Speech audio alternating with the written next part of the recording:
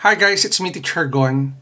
In our today's video, we will talk about how to factor polynomials in the pattern of difference of two squares. So without further ado, let's do this topic. Now for today's video, ang target natin is to factor out polynomials. At yung pattern natin is difference of two squares. We have here 1, 2, 3, and 4 examples to factor out. And then later on, I will give you your assignment as part of our routine.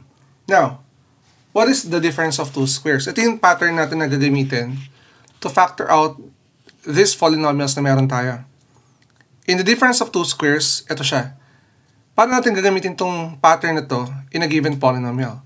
You need to identify whether the first term is a perfect square and the second term is a perfect square. Here in the pattern, x squared minus y squared is an example of difference of two squares.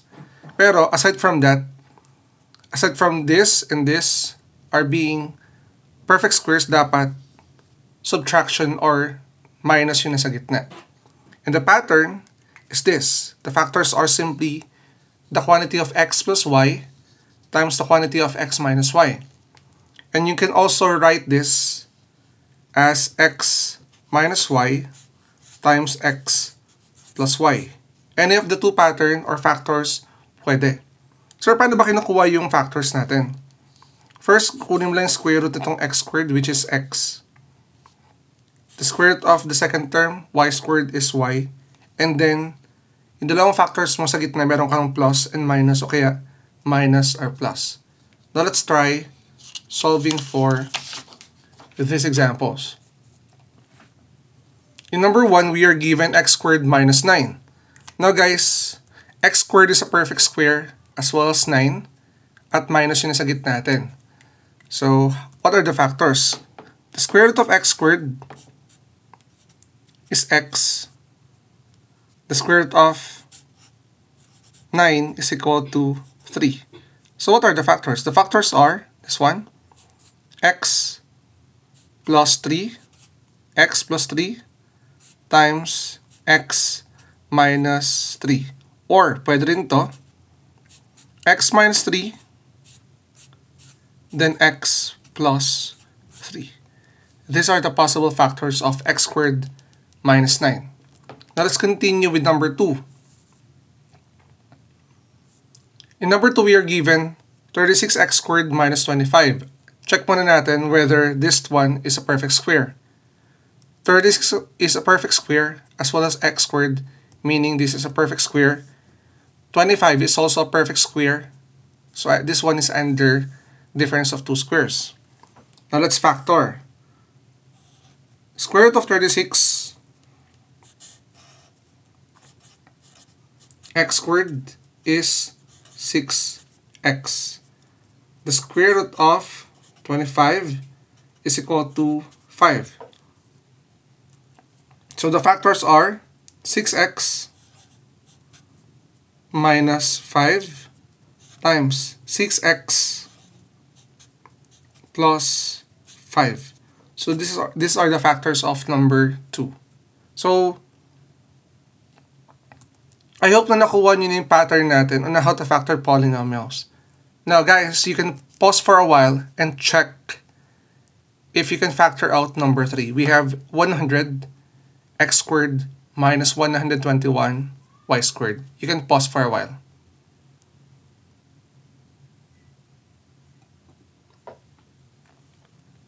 Okay. Number 3, 100x squared minus 121 y squared is definitely under difference of two squares. Why? This one is a perfect square as well as 121 y squared is a perfect square. So let's break it down. The square root of 100 x squared is, this is 10, and then this is x. The square root of 121 y squared is equal to, and 121 is a perfect square, that is 11. Then your y squared, the square root of y squared is y. So the terms are 10x and 11y, meaning the factors are 10x plus 11y times, reverse mo lang yung symbol sa gitna, 10x minus 11y. These are the factors. Okay? Now, we are done with the first, second, third examples. Let's move on with the last one. For the last examples, it might be confusing, pero don't worry about it. Tingnan natin mabuti ha. 64, a raised to the 4th power, b raised to the 4th power, minus 625. Here's the question. Is this a perfect square? Yes.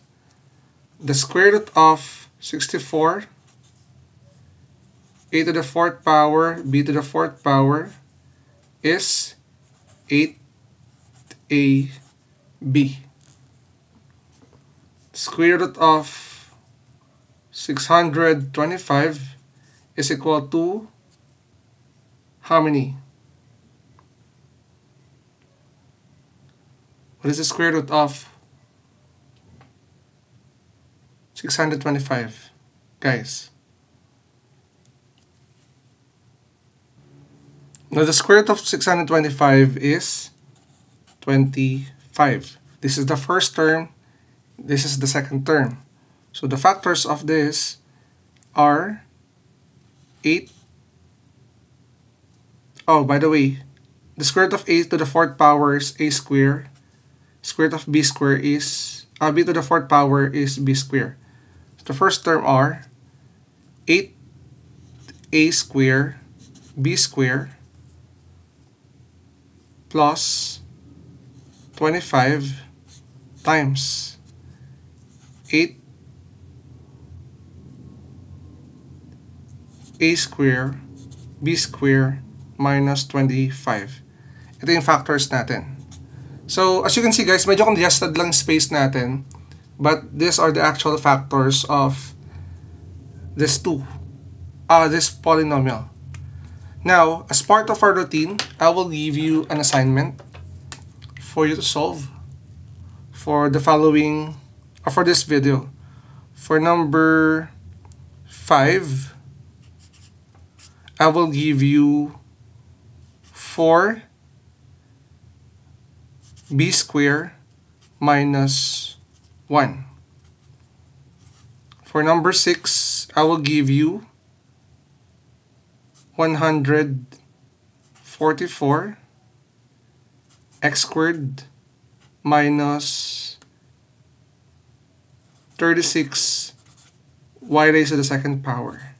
So, that's it guys. I hope that you learned something from this video on how to factor polynomials under the difference of two squares. So guys, if you're new to my channel, don't forget to like and subscribe at i-hit na yung bell button for you to be updated sa ating latest uploads. Again, it's me, Teacher Gon. Maraming salamat. Bye!